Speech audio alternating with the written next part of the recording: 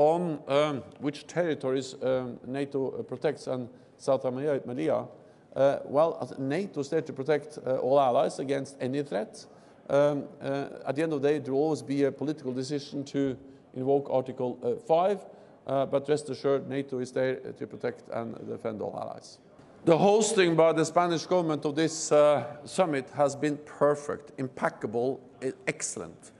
And all allies expressed their gratitude to Spain for hosting us in Madrid, a beautiful city, at the Royal Palace and at the Prado Museum, and then at this conference here where all the facilities have been in place and actually provided the best possible framework for a historic NATO summit.